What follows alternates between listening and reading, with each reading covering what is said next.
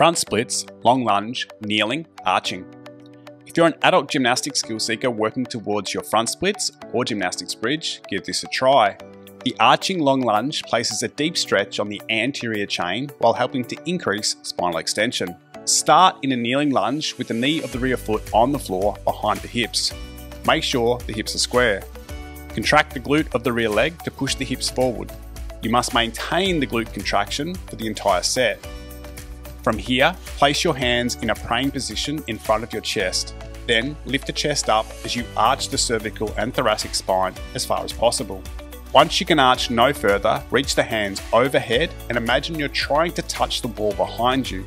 This increases the lever length and should pull you into a deeper arch.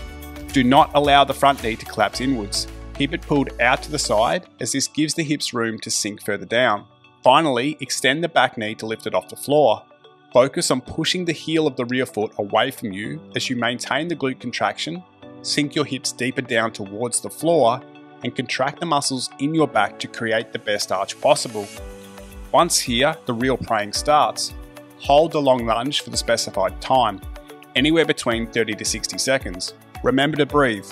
Give it a try and see how you go. If you've got questions, please leave them in the comments. If you found this video helpful, please hit the like button and subscribe to the channel.